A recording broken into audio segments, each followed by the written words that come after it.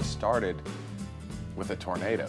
Oh. I mean, a tornado hit my house. I mean, for me, it was terrifying, you know? I mean, it was, I mean, the tornado hits your house, I'm like covered in sheetrock and all kinds of insulation from the attic and everything. And I step outside and I'm looking at my house and just like, Jesus, you know? And this guy walks up there, he's like, you all right, man?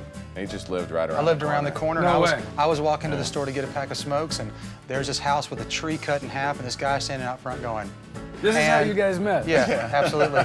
And so we... You're making this up. Hey, man, don't let your publicity bullshit on me, man. This is a true story.